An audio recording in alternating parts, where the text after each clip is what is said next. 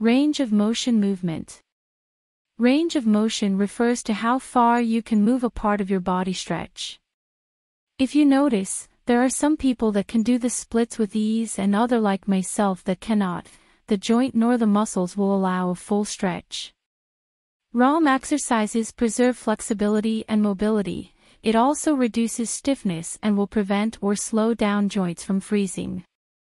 In order for a joint to have full range of motion, it must have good flexibility.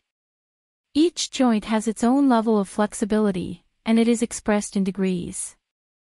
The range of motion is measured at the joint with goniometer.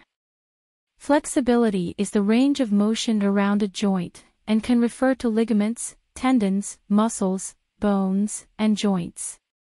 If a joint has good range of motion, then it would be able to move in all planes and directions permitted to that joint.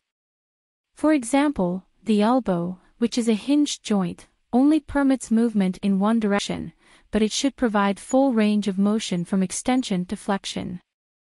There are three types of range of motion: passive, active and active-assisted.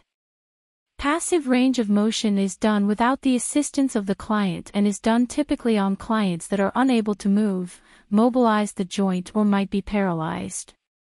Active range of motion is performed solely by the client with the direction of the therapist in how it must be done. Active assisted is performed by the client with the assistance or guidance of the therapist.